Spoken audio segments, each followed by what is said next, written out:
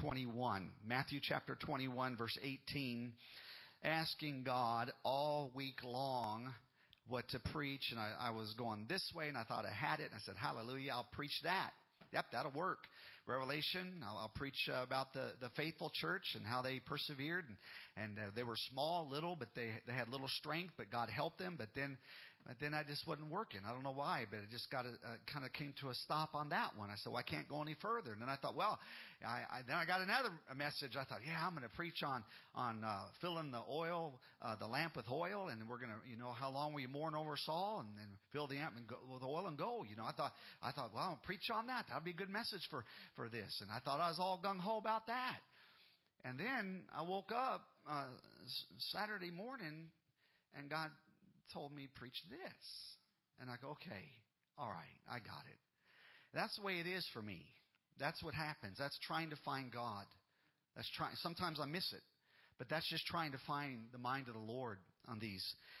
Matthew chapter 21 and verse 18. Now in the morning, as he returned into the city, he hungered. And when he saw a fig tree in the way, he came to it and found nothing thereon but leaves only. Now, here's a fig tree. It should be producing. And there's no figs on this, and Jesus wants to eat from this fig tree. And so because it wasn't producing, Jesus said, let no fruit grow on thee henceforth forever. And presently the fig tree withered away. I mean, just like that, withered right there. Now, verse 20, and when the disciples saw it, they marveled, saying, how soon is the fig tree withered away? And that's a different way of saying things, but basically in our language, we'd be like, wow, did you see how fast that fig tree withered? That's the same thing, okay? And then it says in verse 21, Jesus answered and said unto them, now this really is the text. Verily I say unto you, if ye have faith and doubt not, ye shall not only do this which is done to the fig tree, that kind of power. He says, but also if ye shall say unto this mountain, be thou removed, and be thou cast into the sea, it shall be done. And all things whatsoever ye shall ask in prayer, believing, ye shall receive. Look at that, verse 22. And all things whatsoever you shall ask in prayer, believing, you shall have it. You shall receive it. I want to talk a little bit this morning about the power of faith. Okay? I want to encourage you. The devil has beat down our faith and is trying to cause us to think that God doesn't answer prayer, that God is a little God and not a big God. I want to help us here this morning minister on the power of faith. Would you pray with me? Father, I pray for your help, your strength, your blessing to be able to minister thy word today. Thank you that I have the opportunity to stand behind this sacred desk. I do not take it lightly. I pray for the mind of the Lord, the strength of God. I pray, Lord, that your people would be strengthened. I pray that they would have faith, revelation of thy word, that you would speak to their hearts. And may you be glorified as we lift up your name. And so we ask this all in Jesus' name. Amen and amen. And you may be seated. Praise God. Amen. The power of faith, Matthew chapter 21, verses 18 through 22. And I'd have to say that without a shadow of a doubt that everything pertaining to this church and ministry has always been by faith and not by sight. When I say everything, I mean everything. Not exaggerating. You that have been with us for a long time know that we've never seen it. We never had it, but we always took that step of faith, believing God for it. And when I say this, I'm not exaggerating, for it is a miracle that we're still here today preaching this gospel of Jesus Christ.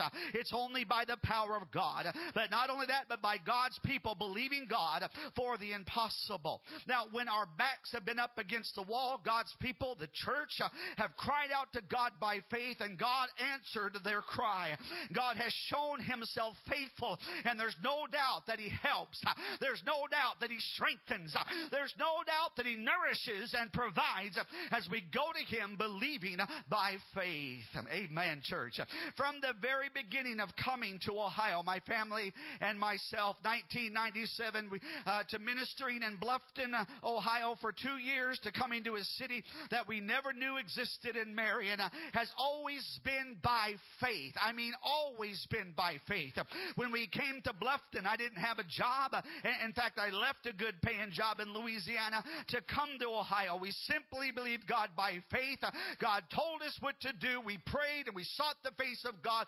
God confirmed what we were to do. We were to come up to Ohio and do the work of God. So we stepped out of the boat and we began to walk on water, spiritually speaking.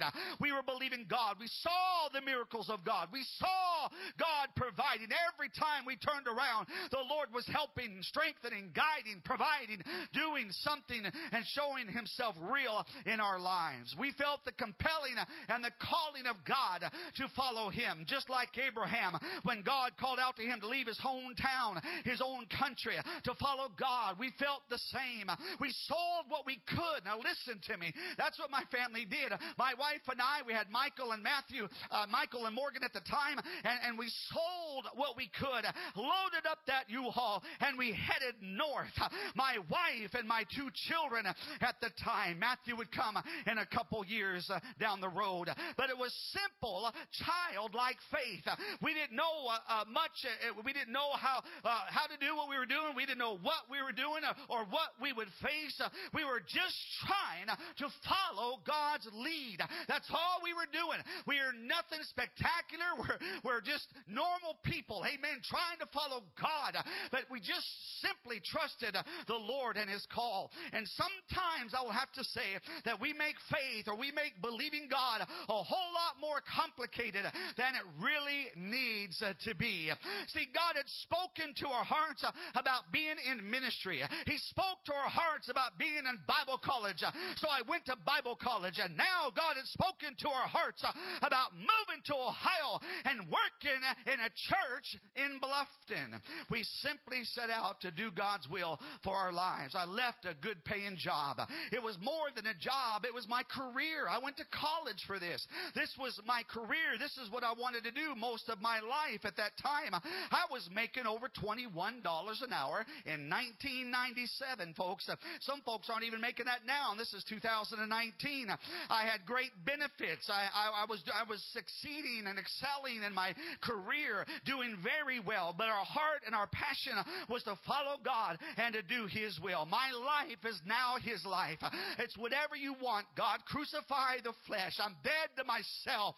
Not that that's not a continuing work in my life, the consecration and sanctifying work of the Holy Spirit, but I'm dead to myself. I'm willing to leave it all, family and friends and things that are familiar to me in the city of Baton Rouge and the good old Louisiana Cajun food and everything, the job, the security, the benefits, the future. I'm willing to give it all up that I might follow God.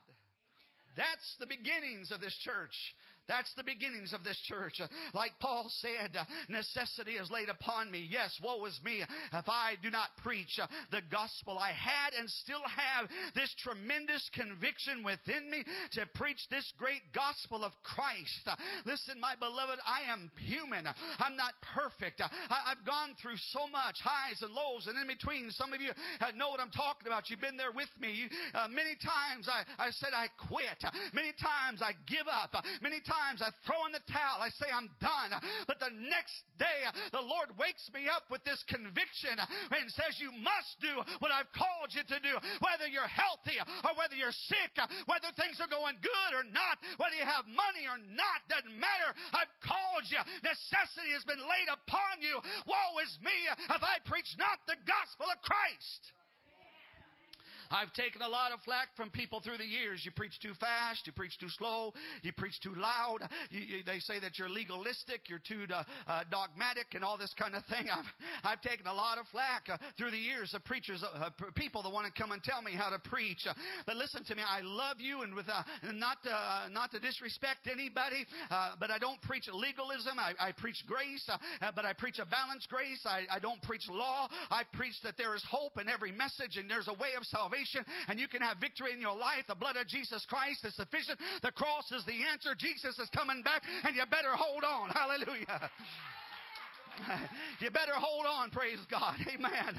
Hallelujah. Praise the Lord. It is the answer. It's the power of God to set men free. It has the power to change lives to everyone who believes, and that choice is up to you. We didn't have a job in Bluffton, but we believed God anyway. The church that we went to was small. In fact, at that time, it was about half the size of this one. They could only pay rent of the house that we were staying, cute little white house there, and it was $450 a month, and they could only afford that for the first year that we were there, but God provided. God met every need in our life, and God blessed my family. Now, why did He do that? It's because we stepped out by faith and we're believing the Lord. God will bless faith. God will bless obedience. But I remember that, $450 a month, that's all that we're getting, so we got to have money for food and clothing and to pay the utilities and things like this. I tried working at Sears, selling TVs and stereos and things like that. And I think it was the second month. I'm going to tell you how God was blessing me. I'm not a salesman. I don't like to be a salesman. I don't care for that. But I had to make money for my family. I got to provide it for them, so I got to do something. It was part-time. But the second month at Sears, I was number one sales. Hallelujah. See, God was blessing and God was providing. But even in all of that, I was only making about $300 or $400 a month in sales. You get a percentage, some small percentage of that. So it wasn't enough, maybe $500 a month. It wasn't really enough. So I remember one day going to Finley, and I saw this building called Cooper Tire. Never heard of Cooper Tire in my life. So I stopped by, and I turned in my resume, and I talked to someone who looks at potential hires. But he said that they didn't have a position for me. But how many know that God provides, but God also has another plan? See, my wife and I just kept trusting God. We were living by faith. About a month later, I received a call from Cooper Tire. They said that they had made a brand new position. Brand new. They never had it before, but they wanted me to come in for an interview. I can say that God is working behind the scenes. It may not look like God's doing anything, but for that month, God was orchestrating and God was working, and God opened up and made a position, and they called me up. Hallelujah. Amen. And they said they'd like to interview me, and how many know that God opens doors that no man can shut? Amen. And so when I came in for the interview, that interview lasted for 4 hours. I never had an interview in my life that lasted that long. 4 hours. Amen. I talked to so many people, and I was honest with them. They all asked me, why did you move to Ohio? I told them because I'm a youth pastor working in a church. I just graduated from Bible college, but I worked at Exxon Refinery. They had my resume, and they're asking me all kinds of questions about me, about my faith, about my ministry, about the church, and they couldn't believe that I came up here stepping out by faith. They just looked at me and marveled that I did that. And I thought, well, it's no big deal. I'm just doing what God said to do.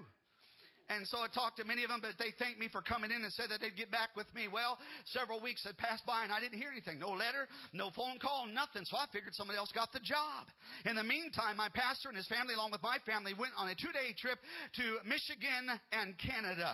I don't go to Michigan much, but that was years ago. And when I got back, there was a message. Amen. There was a message on the answering machine. Now, cell phones weren't too popular back then. Remember cell phones? They had bag phones in the car if you can afford it. But remember they had the pagers. But pagers don't do any good if you can't find a phone. So I didn't have any of that. They were on the answer machine, and the call was from a man by the name of Mark Johnson at Cooper Tire, and he said they'd like to hire me.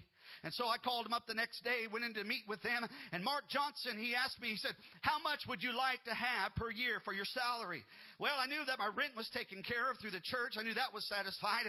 And we didn't have a lot of bills. I wasn't trying to rob anybody. I wasn't trying to take advantage of anybody. And I really didn't know the position that they wanted me to do. So I just said, well, how about $30,000 a year? I mean, I don't know.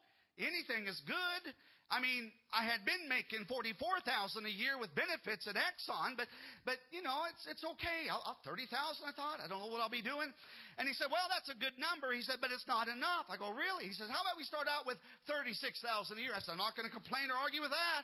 Hallelujah. Amen. Amen. I thought, man, hallelujah. How many know that not only does God provide, but He's able to do exceedingly abundantly above all that we ask or think? He's a big God. Say it with me. He's a big God. He's a big God. He's a big God. Hallelujah. I wish somebody would hear this today. You cannot outgive God. We shorten ourselves. See, when we don't properly give to God, we're saying we don't believe you're a big God. We don't believe you can provide. We don't believe you can meet the need. We don't believe the Bible. But when we give to God, we are saying, we believe you're a big God. We believe the Bible. We believe you can provide. We believe in miracles. We believe that God is able to do and to meet every need in my life. Amen. Now, in God's foreknowledge, are you okay? Amen. I get excited when I talk about the testimony of this. In God's foreknowledge, He knew best. Now, I didn't know, but God knew that after being with that church for 1 year that they would quit paying the rent. Now, I'm not going to get into all the things that happened, but they quit paying us after 1 year. God told me that. God told me. He's about the 10th month, God said, after 1 year, they're not going to pay you a dime. And He was right. After 1 year, and I'm no prophet, but you can hear from God. And so God already knew that, and provided me a job with just the right salary to take care of my family, $36,000 a year. But listen, faith believes God regardless of circumstances or situations. See, God made a way. He opened a door where there was no door. He created a position for me so that I could put food on the table and clothes on my back and take care of my family. See, Jesus said, if you have faith and doubt not. If you have faith and doubt not, don't let the devil rob you of your faith in God. Don't listen to the doubting devil. Don't listen to his lies. God is still God, and God is just looking for a people that will believe Him by faith, live by faith, ask by faith, trust by faith, cry out to Him by faith. Amen. Hallelujah. Now, Jesus said, therefore I say unto you, what things soever you desire. Now, that word desire, that doesn't mean your fleshly desires, but that means that your desire becomes His desire according to His will. He says, when you pray, believe that you receive them and ye shall have them. Friend, we serve a big God, and He knows our need before we even ask, but faith will ask. Faith will pray, and faith will cry to God. Faith will knock on heaven's door. Don't say that we have faith when we don't pray. Come on, church. Somebody hear me on this. Don't say that we have faith when we don't pray. Don't say we have faith if we never bow the knee. Don't say we have faith if we don't apply the Word of God to our lives, because it takes faith to apply this wonderful book, the gospel of Jesus Christ. It takes faith to apply the Word of God. My wife and I went through some hard and difficult times. We weren't always treated right by the church or by the spiritual leadership of the church, but God was with us, and God was faithful, and God provided every need that we had. We just wanted to make sure that our hearts were right with God and that we did everything according to His will. But we had faith in God, and that is the key. This is the key that unlocks the doors of heaven. Having faith to believe God regardless of situations or circumstances. My back has been up against the wall many times, but I always had hope, because although I was backed up against the wall, I always believed God. I can always pray. I can always go to the Lord. I can always cry out to God. Hallelujah. Praise God. Amen. There's always hope.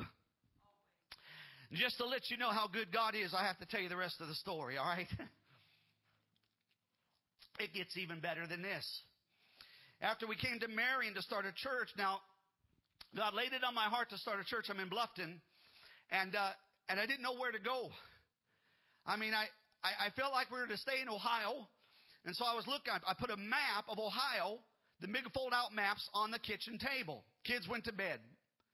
And I'm looking at this map, and I've been praying for some time, for several days, weeks, asking God, when do we go and where do we go? And we've already turned in our notice that we're leaving at a certain time from the church, and we've already turned in our notice to the people that we rented the house from that we're leaving at a certain date. And I had no place to go, and I told my wife, it's not going to be long, we're going to be homeless. And so I'm looking at the map, I'm looking north. But I didn't feel to go north because Pastor Jerry's north. I don't want to, if I'm going to go north, I'm going to go to his church. But he didn't have an opening at the time because they already had an assistant pastor. And so I thought, well, I'll go south. I thought maybe the Lima area over there. But I was working at Cooper Tire. And so I'm trying to figure this whole thing out. And I'm looking around. And then all of a sudden, I'm going back and forth on the hallway, in the living room, back and forth into the kitchen, the dining room. And I come back and I look at this map and I said, God, where do you want me to go? And all of a sudden I saw it. Boom, big bold letters, Marion. I've never heard of Marion. Marion. Leaped in my heart. You know what I'm talking about when I say leaped? Something bursted in me. Just confirming. And I told my wife, that's it. We're going to Marion. I couldn't sleep that night. I said, honey, we're going to Marion. We're going to Marion. This was a Saturday night. I said, after church, we're going to pack up the kids. We're going to run the van. We're going to come over to Marion real quick between services, and we're going to check this place out. It was winter. It was cold. It was an ugly day. And we came to Marion. We didn't know how the layout of Marion was. And we went right down here and into the older part, into the old building that's all, the big, all that equipment used to go in there and stuff like that, and just not the very pretty part of Marion there. And it's an ugly wintry day, and my wife says, no, we're not coming here. She liked Bluffton. I said, honey, we got to pray about this. I said, we don't have much time. We got to find a place to live and so forth. And just trying to tell you a little bit about the story. And I said, God, if you want us in Marion, you've got to do a work in my wife's heart. Well, that time came along. To make a long story short, when it was time to move here, God did a work in her heart. When we moved to Marion that first day, we both said we feel like we are home. We didn't know anybody, but we felt like we were home. We were home. We were home. This is where God wants us. There's no better place to be but in the center of the will of God. Amen. Hallelujah. Praise God. Well, after we came to Marion to start this church, there was no bank who would give us a loan to buy this building. We were rented the YMCA for 6 weeks. We're in another building for 2 years on Bell Fountain Avenue. But then we came into this building here, and lending money to a church is a risk, especially a new grassroots church. And not everyone who calls himself a pastor is genuine, because there are people that have false motives, and so I really can't blame the bank. We were leasing this building that we're in now with the option to buy it, but no bank would help us. Every door was shut tight. I went into the Marion Bank at the time. It was the Union Bank, the Ohio State Bank. I don't know. It switched hands through the years. But I would go in there every week and make deposits. I talked to the loan officer all the time, telling them my plans, gave them the report of what we're doing at this church. But when it came down to borrow money to buy this church, although the loan officer tried his best, he said, the board shut you down. He said, you're high risk. He said, I'm sorry, Mark. I tried everything I could. I said, it's not your fault. I walked away with a smile, but inside I was mad. You know what I mean? You know what I mean? I was upset. I went to several banks in Marion. I went to several banks in Mansfield, but nothing opened up. Nothing. It looked hopeless. I was lying on the couch one Sunday afternoon asking God what to do. Every door shut tight. I was so discouraged. I was down. All the options were shattered, but I was asking anyway. Laying on that couch Sunday afternoon, God, help me. Got to help me. We don't have a bank. We don't have how are we going to get this church and get a loan? Help me, God. Help me, Lord. What do I do? I'm laying there on the couch. I'm kind of in a half sleep now. You know what I'm talking about? Just kind of a twilight zone, Some people stay there, live there, but, I was just kind of in that twilight zone. And all of a sudden, the Lord spoke to my heart. Isn't it good when God talks to you? Listen to this. This is how good it gets. While I was laying on the couch in twilight zone, suddenly God brought back to my remembrance that my ex-boss at Cooper Tire, Mark Johnson, had quit his engineering job at Cooper Tire and took his father-in-law's place as CEO at First Citizens National Bank. Hallelujah. Come on, it gets better than this. The next day I called him. I left a message. He was out of town. A few days later, he got back with me and told me to come up to Upper Sandusky and we will get you the loan. That's all he said. You come on up here. We'll take care of you. A few weeks later, we signed the papers, and the deal was done. Only God can do that. God brought me to Cooper Tire. Didn't have a job. They opened up a new job, hired me. Mark Johnson became my manager, the engineer. He quit at a certain time, became CEO of First Citizens National Bank. I quit Cooper Tire, needed a loan, and God brought me to him. I'm telling you, God orchestrated the whole thing. Hallelujah. Hallelujah. That's how God works, but it all came as we believe God by faith. Every door that ever opened for us has always opened by faith and not by sight. One of the great problems with the modern church of today is that we have faith in God if it looks possible. But true faith doesn't look at circumstances, but it rises above and soars with the eagles. Hallelujah. It believes God no matter what. It has the undeniable trust in the living God and His Word. See, the people in whom God delights in are those who rest upon His Word without doubting. The Bible says whatever is not of faith is sin. Therefore, doubting God's Word is sin, church. I want you to know that. If we doubt His Word, it is sin. Because doubt never comes out of faith, but rather out of unbelief. You see, this stems from the lower nature, the carnal nature, or the fleshly man, the Adamic nature, if you will. But see, God has nothing for the man who wavers. For they are like the wave of the sea, driven with the wind, tossed about in every direction, back and forth, back and forth. They're unstable. You cannot count on them. They never receive anything of God. Only believe, my beloved. Can I help you today? Because all things are possible with God if we'll only believe by faith. I want you to get this down in your soul, in your heart. Believe Him. Trust Him. Go to Him. God has a plan beyond anything that we can ever known. He has a plan for every individual of life. And if we have any other plan in mind, then we miss the grandest plan of all. Listen, Ephesians 3:20. Now unto Him that is able to do exceedingly abundantly above all that we ask or think, according to the power that worketh in us. Friend, nothing in the past is equal to the present, and nothing in the present can equal the things of tomorrow. Tomorrow for you and I as a Christian should be so filled with holy expectation that we will be living flames for Christ. The church is not dead. She's a living dynamo. It should be filled with God and His power, turning the world upside down everywhere we tread. Amen. All right, now, let me take a moment here and visit the story here about the centurion soldier. Amen.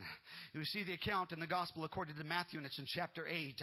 The centurion soldier servant is sick. You know the story in the Bible. The servant was at the centurion's home very sick with some kind of palsy and some kind of grievously tormented. And Jesus said, I'll come and I'll heal him. But the centurion does something that would catch most people off guard. He said to Jesus that he didn't have to come to his house, but all he has to do is say the word. You don't have to be there physically, Jesus. Your word is enough, my friend. That's powerful in itself. Most of us would be like, yes, Jesus, come to my house. If the servant is going to be healed, then Jesus, you have to come to my house. But not with the centurion. He was broken before the Lord. He was humble. He was lowly. And he said to Jesus, Lord, I am not worthy that thou shouldest come under my roof. Listen to this. That's a soldier. And all you can do, he says, all you have to do, Jesus, is speak the word and my servant will be healed. Jesus said, I have not found so great a faith, no, not in Israel. Notice Jesus said great faith. Now, what is great faith? Well, I believe that it's faith that doesn't walk by sight or by feelings, but by the word of God. It's faith that believes the Bible and does it. It's faith that knows that with God all things are possible. It's faith that believes God against all odds, against all circumstances, whether I'm standing in front of the Red Sea or the Jordan River or in front of Goliath. In fact, I believe it's faith like David when he stood up against that giant. In the natural, David was no match against this giant Philistine. David did not have armor. He didn't have experience. He was a young boy, probably about 17 years old. In the natural, most would place their bets on Goliath. This giant would tear David to pieces. But that's in the natural. But now, in the supernatural, things are a little different. See, we don't live by the natural. We live by the supernatural. We don't live by the things we see. We live by the things that we know according to God's Word. Somebody help me today. We don't live by what we see. We don't live by what we feel. We live by what we know. Hallelujah. This word, this book tells me this is what I live by. This is what I believe. Right here. You will not change it. Amen. Come on, church. Amen. David didn't have any armor. He didn't have experience. He didn't have the knowledge. He didn't have the strength. He didn't have the skill. But this little 17-year-old boy had faith. Wait a minute now. Hold on now. Is there anybody here that's 17? Anybody in this? Stand up. You 17, stand up. All right, David. Amen. All right, David. Now, David, you 17 also? Wow, man, that's awesome. Okay, that's right. Anybody else 17? I'm glad you stood up, Mimi. I'm proud of you, girl. You're 17. Boy, I tell you what, you're awfully mature for 17. Amen. 17 years old. Now think about this. You got 17-year-old David. He has no experience, has no armor, and he comes up against this. You can sit down now. He comes up against this huge giant, Goliath. He comes up against this huge giant. All of Israel is afraid. Saul is afraid. And he comes up against this giant. But he had faith. See, faith does that.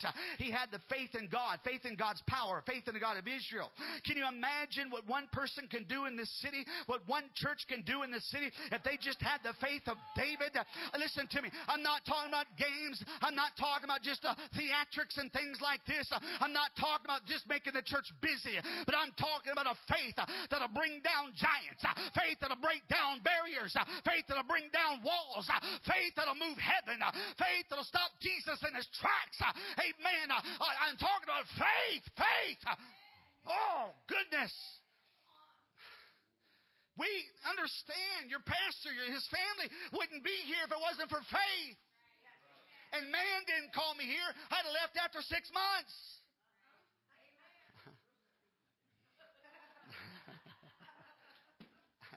I have run into some interesting folks through the years.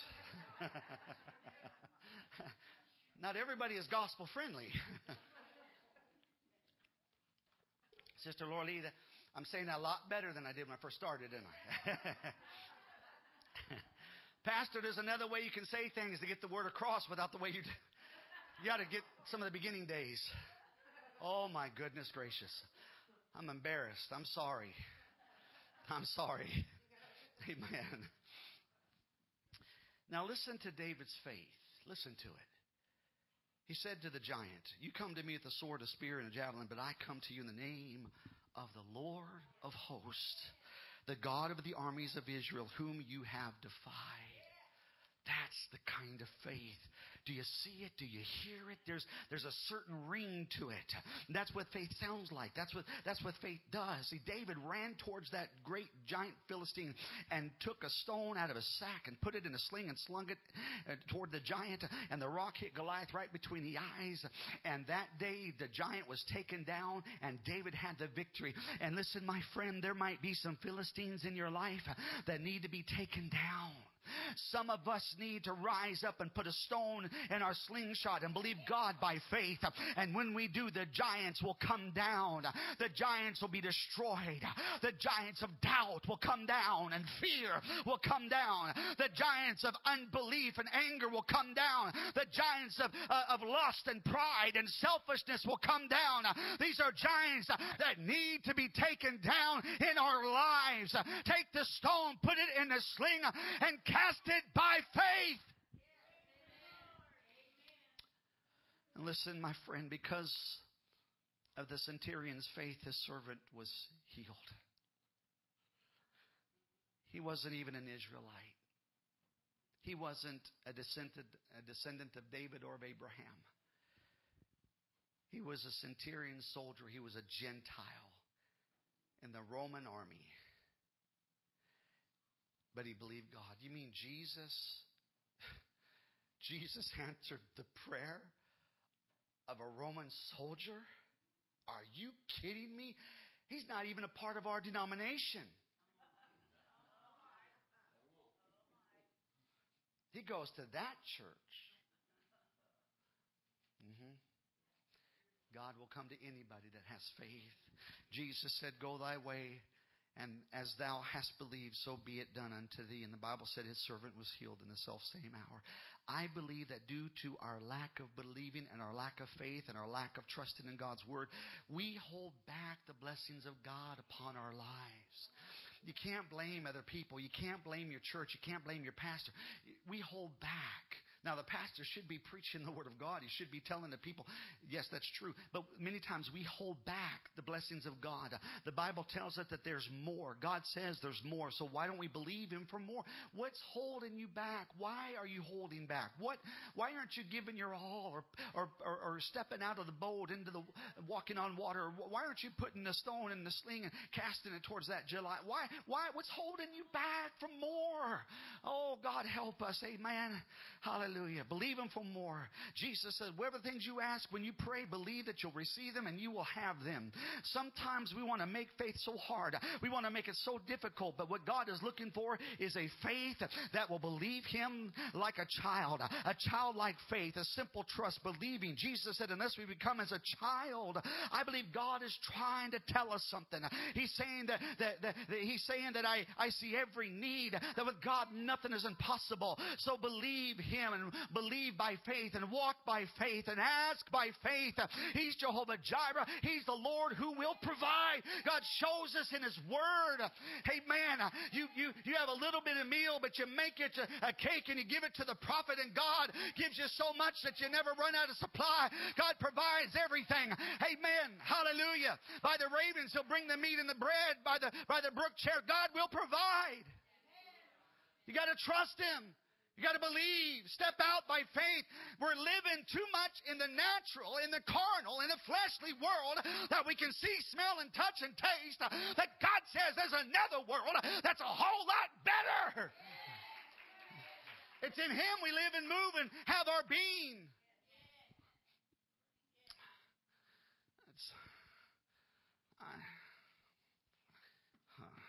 I have a book, and you guys going anywhere today?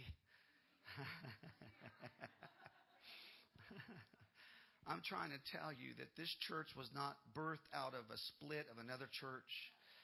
This church was not birthed out of people being disgruntled and fighting and people just wanting it their way. This church was not birthed like that. This church was birthed out of a call, out of a conviction.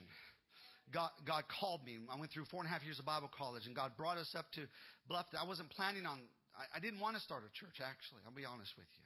That's another story. You guys keep you here till 3 o'clock telling you stories.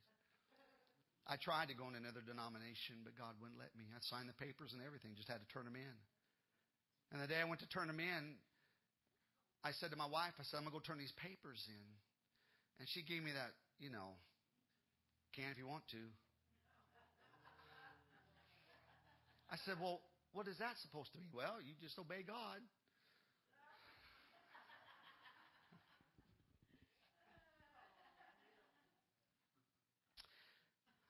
I have a book that's written here about the beginning days of Jimmy Swaggart. And the book is called To Cross a River. This is out of print. I don't know if they've reprinted this lately, but this particular title, this book is out of print. So this doesn't go far from me. But it's just amazing to see the hand of God upon Jimmy Swaggart's life at a young age and how God used him and how God blessed him, how God provided for him. Not that it was easy, because it wasn't.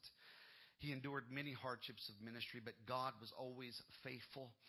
And in the book, he tells the story about his grandmother and his grandfather who lived during the war times in Faraday, Louisiana. And this is the place where Jimmy Swaggart was born, place he was raised. It was just a small town, but a great deal of Brother Swaggart's faith came from watching his grandmother pray and touch God. I mean, he would walk up to the house and he could hear her crying out to God and praying, just seeking the face of God. And that spoke to him. And I can't tell you how important our example is to our younger generation. We need people like Brother Swaggart's grandmother that will pray and cry out to God. Let the young generation hear. The church is losing the fact that it needs to pray. It doesn't pray anymore. It'd rather perform. It'd rather do theatrics than to pray and to seek the face of God or to fast. But Brother Swaggart, he saw his grandmother. He learned from her faith, her persistence, her cry, her praying. He learned this. And she told Brother Swaggart, her grandson, we serve a big God, so believe for big things. He's a big God. Believe big, Jimmy. Believe big. But although Brother Swaggart's grandmother was saved and Holy Ghost filled believer in Christ, his grandfather was not. His grandfather was the sheriff of Faraday, but also he was a farmer, and he was a tough man. He was a strong man. He was a man's man, if you know what I mean. You didn't mess with this guy. And they said that he could go into a bar room and break up a fight without a gun. He was tough. He was tough. And one year they were going through a drought. It had not rained in some time, and some of the crops were dying. He had about 10 acres of land, which he planted cotton. But without the rain, everything would dry up, and they would lose quite a bit of money. So Brother Swiggert's grandmother asked her husband that, if God sends the rain, will you pay tithe on your cotton? He said, if God sends the rain, honey, I'll do just that. He'd pay tithe on his crop. And so she grabbed him and took him off to the pastor's house, the Assembly of God church that she attended there in Faraday. And she told the pastor that if God sends the rain, my husband, he will pay tithe on the cotton. Well, that got the pastor all excited. And so she prayed right there, the three of them, believing God to send the rain. And when she prayed, she knew that God heard, and she knew that God would answer. And so she stopped. She said, it's done. God is going to send the rain. That's it. So they went home. And when they went home, she went and got out the rain barrels. Now, we don't know too much about rain barrels here these days, but they still have rain barrels. And whenever it would rain, they used to put the rain barrels out to catch the rain so they could have extra water to do the washing and to water the plants and so forth. And so she got out her rain barrels and cleaned them out and set them in her yard. And people would come by and look as if she was kind of strange. And they'd ask her, what are you doing? And she told them, she said that I'm cleaning out the rain barrels because she's getting ready for the rain. And so they looked at her kind of strange. Her husband thought she's losing it. What are you doing? That rain is dry as dust. Crops are dying. You're out there cleaning out your rain barrels. But she believed God at His Word. And they prayed, and she believed that God was going to send rain. And so they went to bed kind of early in those days. And so they went to bed that night. And in the middle of the night, they woke up. You can read the book yourself. You can see it in there. They woke up in the middle of the night to thundering and lightning, and it began to rain. The rain came just as God said to her that it would come. So God answered and God blessed and God met that need. Now listen, the scripture says, if my people who are called by my name will humble themselves and pray and seek my face and turn from their wicked ways, I'll hear from heaven. I'll forgive their sin. I'll heal their land. In other words, rain will come. God will pour out. God will bless. God will meet. God will answer prayer. Hallelujah. I believe that. You see, I believe that a great deal of our problem today is that we have put away our rain barrels. Some of us has stored them away. Perhaps we've sold them at a garage sale, and the church is no longer believing God for the rain. She prayed and then she prepared. Listen, my beloved, we've got to learn to pray and then prepare. Pray and then prepare. Pray and then prepare. Hallelujah. What am I saying we need to do is we need to get out our rain barrels and believe God for more. I'm going to my garage. I'm going to my attic. I'm going to my backyard. I'm going to the shed, and I'm going to get out my rain barrel. Here it is. I prayed. Now I'm preparing for more. I'm believing God for more. Hallelujah. Glory to God. Get out your rain barrels. Amen. Get out your rain barrels and clean them out. Prepare your barrels for rain. Believe God to answer your prayer. Do what Jesus said. Have faith in God, you see. See, all right, first of all, number one, you got to pray. Number two, you got to prepare. Number three is that this is what you got to do. You got to get out your rain barrel. Go find it. Amen. This one we found at Myers. $16. You got to get your rain barrel. You're praying, but you don't have a rain barrel. You're not believing. You're not preparing. You're praying some kind of prayer just to hear yourself pray, just to give you some kind of satisfaction that I prayed for 15 minutes today, so therefore I'm okay with God. But you're not getting your rain barrels out. You're not doing anything with it. You're not expecting, not believing, not preparing. So, the first thing you got to do is you find your rain barrel. You got to get all the junk out of it. Because this is what happens to Christians these days.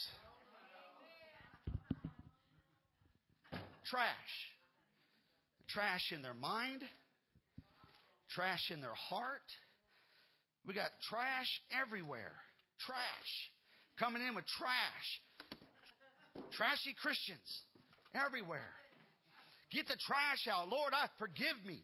God, I repent of that lust. I repent of that anger. That pizza was good, Lord, but it wasn't good for me. I know. I repent.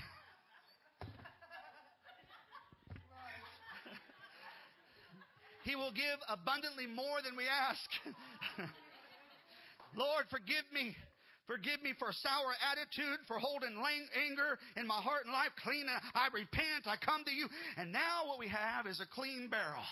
Now we got a barrel that is prepared for the rain. You see, you are the barrel, your heart, the vessel of God. The Holy Ghost dwells within your heart. And we got to come to God and say, God, forgive me for all my sin. Forgive me for doubt. Forgive me for unbelief. Forgive me, God, for not believing the word of God. Clean me out. Clean me out. And now you come and you say, God, I'm ready. Now, God, send the rain.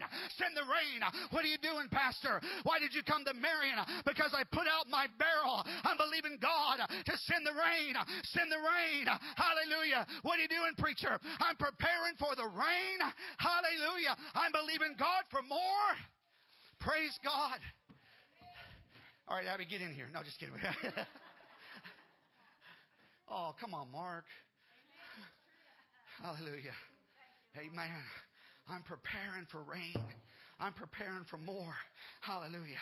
That's what this church is. My wife and I came here and we set out the barrels and we're preparing for rain. And they came and God saves them. And God did a mighty work. Some of them are already in heaven with Jesus in the presence of God. Get the junk out of your life. Amen. Get rid of the things that hinder you from being filled up with God. And let God fill the rain barrel. Let God fill it up. Let God pour out the blessing. Let Him fill you up. Jesus said, I've come that they may have life and life more abundantly. What y'all doing this afternoon? All right, come on. Now, a lot of times, God can't fill up the rain barrels because there's so much trash in it. Look at this. Look at this. Trash in the marriage, trash in the kids, trash on the phone, trash on the computer, trash in the heart. Our barrels are filled with dirt, spider webs, debris, cobwebs. We quit believing by faith, and somewhere along the way we quit believing from. That's what a lot of churches are right here. They get stagnant, they get trashy, they don't believe. Folks, I want to tell you something. There's blessing in that rain barrel. Yeah. Oh, yeah. Hallelujah. We got all the trash out. That's the hard part. You get all that trash out of your life, out of your heart, out of your head. You get all that trash out of you, God's going to fill it up. He said, now I got something to fill up. I can't fellowship with all that garbage in there. I can't do that. God said, no, I can't do that. There's blessing in that rain barrel. Amen. There's a baptism in the Holy Ghost in it. There's joy in it. There's peace in it. There's love. Somebody hear me today. There's power in it. There's answered prayer in it. There's the former and the latter rain in it. There's the refilling. There's needs met in it. Bills are paid. Souls are saved. Bondages are broken. And marriages are restored in that barrel. Hallelujah. Somebody shout. Oh, yeah. Hallelujah. Clean it out. That's it. Be honest with me. Be honest with yourself. Be honest with God. Look at this up here. Look at this trash. Does that represent our heart today? Our life? I'm not here to embarrass you. I'm not here to... Nothing like that. I'm here to help you. See, there's help. There's hope. It's Jesus. Jesus said, if you'll come to me and you'll confess to me, I'll get all that junk out of your life. I'll get all that garbage out of there. You have to get your barrel out of storage. You have to start believing God for more. You have to have faith in God. You have to walk by faith, not by sight or circumstances. Believe big because He's a big God. Now listen, Jesus said, and all things whatsoever ye shall ask in prayer, believing ye shall receive. Was it verse 21 there? Verse 22? Matthew 21, 22? Yeah. Everything in this church and ministry has been a step of faith. Everything. I'm telling you, from buying this building to purchasing the bus, to building the garage, to buying the vans and the bus, to believing for the property that's now ours on the side and the back, to paying all the bills, to supporting your pastor's family. And it's going to take stepping out by faith and believing for a building over there on the corner for the boys' ministry, for back here for the building and what God wants to do in this ministry. I want you to know that so many people, and you'll see that it's in the presentation, the 20 minutes, of so many people that came through this ministry, this church. So many people's lives were touched. So many had the opportunity to hear the gospel, the truth, and to experience the love of Christ through loving people like you. That people in Marion are watching us. They're watching us in a good way. Maybe some are not. I don't know about them. I'm sure we always have enemies. Jesus had them too. But they're watching us, and they see the property, and they see how clean and how nice it is, and they're just kind of seeing what's going to happen. And I got a letter yesterday from Ohio State Taxation, and they said, "You're exempt."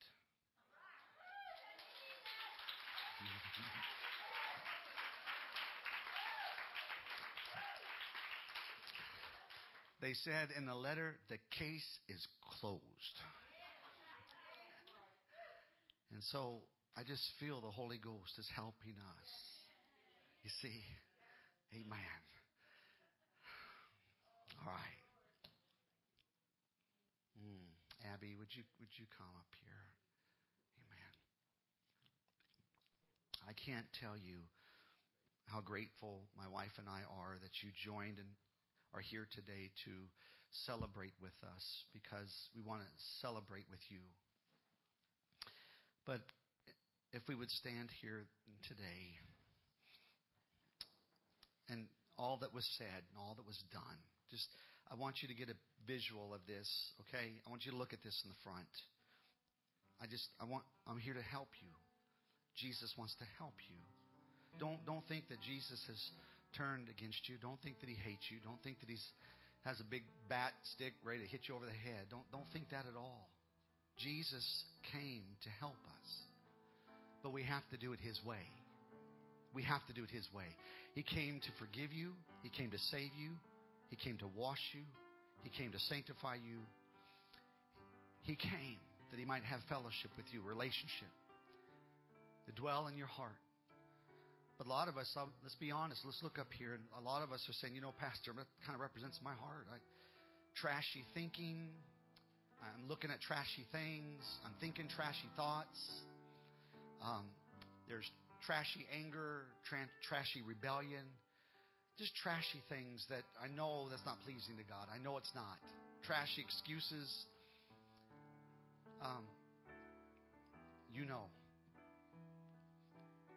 With every head bowed, every eye closed. Let me ask you, my friend. Maybe you're saying, Pastor Mark, I feel like God's talking to me. I feel like he's showing me. And Pastor, I just want you to pray for me. Would you lift your hand? Would you? Thank you. Thank you. Thank you. Thank you. Anybody else? Just lift your hand. Thank you. Thank you. God's talking to me. God's talking to me. Okay. All right. You put your hands down. You're here today and say, Pastor, I'm not saved. I am not saved. I'm not living for God. I'm not saved. I know I'm not saved, but I want to give my heart to Christ today. I want to pray and ask Jesus into my heart. If that's you today, would you lift your hand? Would you lift your hand? Okay, thank you. Thank you. Anybody else? Anybody else? I want to give my heart to Jesus today. I want to give my heart to Jesus. Anybody? Come on, I'm not going to embarrass you. Talk. Be honest. Come on. God, the Holy Ghost is speaking to you. God's talking to you. Right now, you can be saved. Let's do it. Let's do it. Come on. God's dealing with you. Right here. Let's do it. I'm going to give my heart to Jesus. Anybody? Just raise your hand. Let me see your hand real quick. Real quick. I got it. I see. Thank you. Thank you. Anybody else? I feel that God is speaking. Come on. Anybody else? Somebody say, Pastor Mark, my heart's trashy. I want God to clean it out. I want to clean out the barrel. If that's you, raise your hand. My heart's trashy. I need God's help. Thank you. Thank you. Okay. It's okay. I see it. I'm with you. I'm here to help you. I'm with you. Thank you. Thank you. Anybody else? Come on, be honest. It's trashy. I need to get it all cleaned out. I need to get it done. I got to bring it to the Lord once and for all. I'm going to do it. All right, church. Hallelujah. Who in this church will step out in that Jordan River with me in the coming years? Who will do it?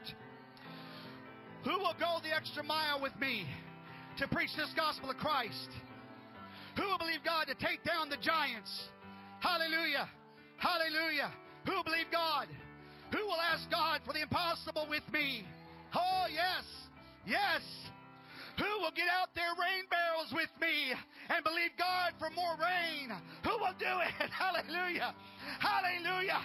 Hallelujah. Word of life. God has us on a journey. A journey. We're going to bring down giants. We're going to see children saved and families saved and delivered by the power of God. I know the devil will fight, but my God's bigger than the devil. Hallelujah. Hallelujah. Hallelujah. Do you feel it rise up in you? Do you feel the faith rising up in you? Do you feel the strength of God rising up in you? You are chosen of God. That's what the Bible says. Nothing crazy. You're a chosen generation. A royal priesthood. That's what Peter said. Listen. If you raised your hand, or you didn't raise your hand, you feel that you need to come and talk to Jesus. Come on. Come on. Come, why don't you step out of your split? Why don't you come out of your pew? I want you to come up here. I want you to find a place to pray. Just come on. You raised your hand. That's right. Can I have some help me right here with Jackie? Help me. Yeah, come on. Come on. You come on. Come on. Come on. You tell me. You're telling me that there's nothing in your heart that you have to deal with. Maybe you got to bring down some giants. Maybe you got to bring down some giants. Bring them down. Bring them down. Bring down some giants. Come on. Hallelujah.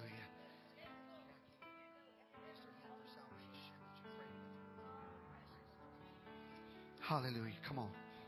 Come on. Anybody else? You're going to bring down the giants. Amen. We're going to believe God for more. You're going to get out your rain barrels. Hallelujah. Come on, church. Hallelujah. Come help me pray this morning. Come help me believe God for more this morning. In the name of Jesus. In the name of Jesus. Lord, we need your touch right now, Father, in the name of the Lord. Hallelujah. Glory to God. Glory to God. We praise you, Jesus. We worship you, Jesus. In the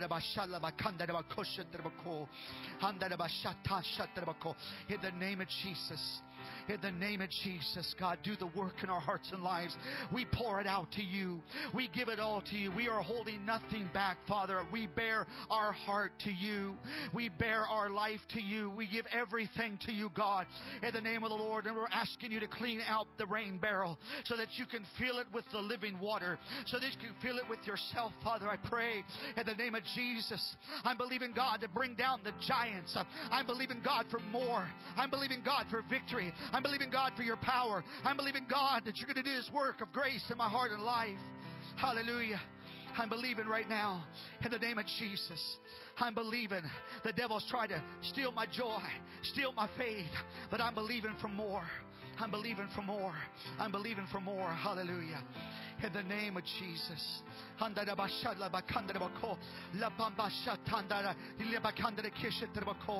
Lord, I'm believing right now to bring down these giants and to clean out this rain barrel. I pray in the name of Jesus. Do this work, God, I pray, in my heart and my life, Father. God, I praise you. Lord, I worship you. Hallelujah. In the name of Jesus. Hallelujah.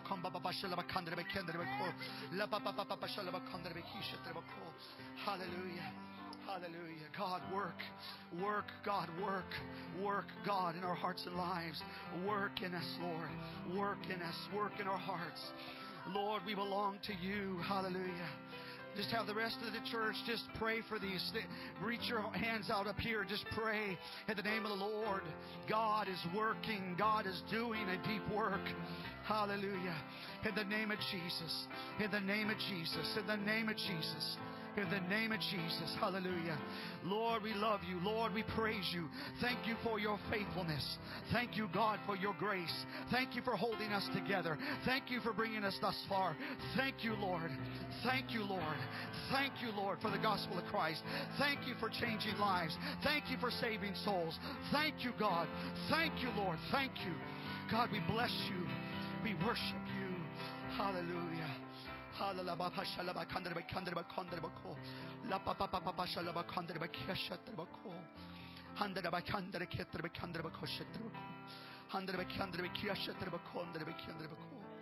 In the name of Jesus. Oh God. In the name of Jesus. In the name of Jesus. Oh Father God, I pray. Lord God, Holy Spirit, do this. Do this. We pour our heart out to you. I am yours. I belong to Jesus. I will live for God. I will live for the Lord. I will live for the gospel of Christ. I will live for my Savior. I pray in Jesus' name. I pray right now in Jesus' name. Hallelujah. Glory to God. Glory to God. Glory.